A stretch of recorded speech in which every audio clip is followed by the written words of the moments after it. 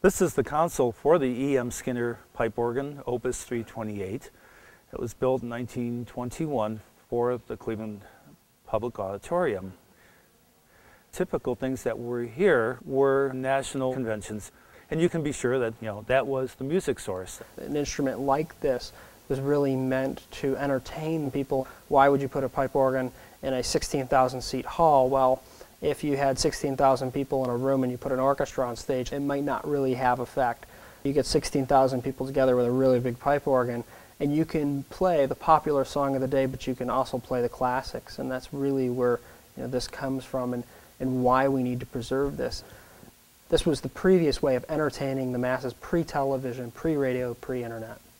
The other side of the stage opens into Music Hall, which is about 3,000, 3,500 seats. Now the idea of installing the organ on the west wing of the stage was that by raising the curtains, it could play into either auditorium.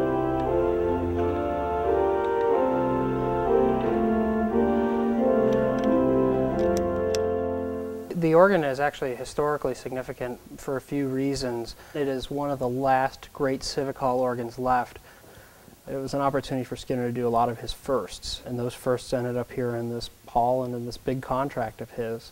In the last 10 years, we've lost about 12 organs, significant organs, and there's only one or two left now really out there being actively used or even in a playable condition. The organ here has had very little repair work. It's actually preservation by neglect.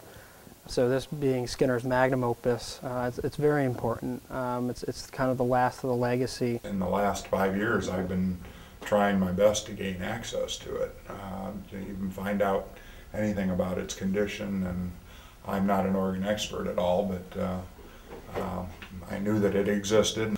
I had no idea whether it even was in any kind of condition to be considered for repair. And here I come to visit today and find out that it is. I'm just delighted.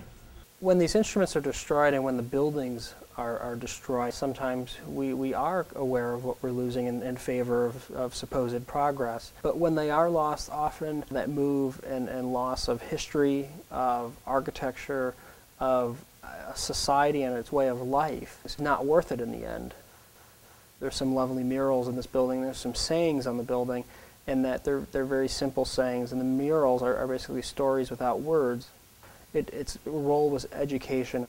The pipe organ emotionally can move you, it can physically move you, but it also can do the opposite. It can be comforting at times when you hear gentle, soothing sounds, very melodic solo lines, very gentle, very, it has the ability to strike a lot of emotions.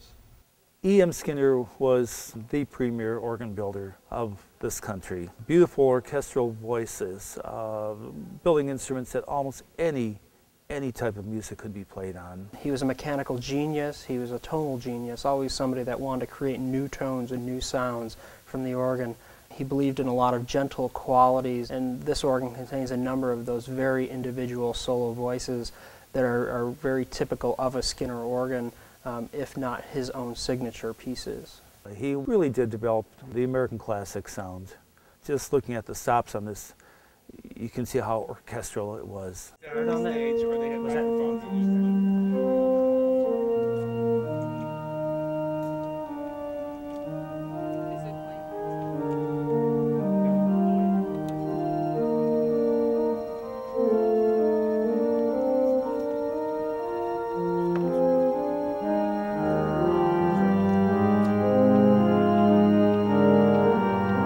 hope to get the organ up and going. We hope to expose people to it during our conference, but our conference here is maybe the secondary role and the secondary purpose. Hopefully the day after the conference, the same attitude, appreciation, and care for the instrument that our ancestors gave it will be continued for not just weeks but years and generations to come.